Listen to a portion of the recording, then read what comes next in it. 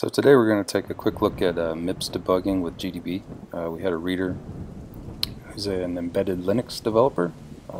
Hats off to him. That sounds like a difficult job to be in. But he said he has no issues running programs with GDB and debugging them, but when he tries to attach to them, like if they're already running on a native MIPS system, he can't break into it with GDB by just attaching to the process. So I just wanted to show how I do that real quick. Yeah, so let's do that. So here we are on Kali. This isn't a native MIPS machine, but I have a native Debian MIPS image running in QEMU. So the system is MIPS. So uname a. So there you are. We're in Linux, Debian, MIPS Little Indian. And then over here on this other tab, it's the same thing, except I'm just SSH'd into that image.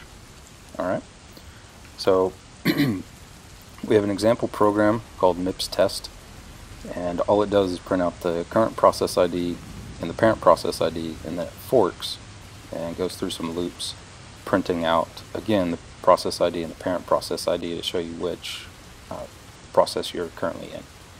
So what I'm going to do is run that, and I'll have about 10 seconds to attach to it before it exits out of both of those, the parent and child process. So I'm just going to get this ready over here on this other tab. It's going to be GDB-MULTIARCH, and then the name of the program, so MIPS test. And then the last argument is going to be the process ID, but we don't have that yet because it's not running. So we're going to go ahead and run MIPS test, and then the first thing that spits out on the command line should be the process ID, and that's just because that's what was programmed into the program to spit out.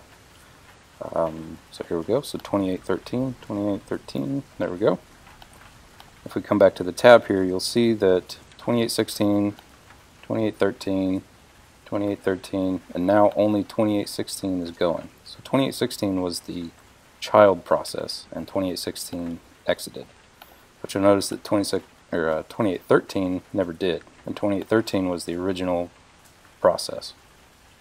And 2813 is the one that we broke into. So now over here in GDB-MULTIARCH, if we do a layout ASM and a backtrace, you'll see that we're in nano sleep, which pretty typical. I mean, the program was spitting something out to the terminal and then sleeping, and just kept doing that in a while loop until it exited. So to get back to main, what we can do is a finish. Now we're back in sleep, so one more finish, and now we're back in main. And here we see that's the sleep that we were in, and now we're out of the sleep and back to the main program. So now we can step till our heart's content. And if we quit out of this,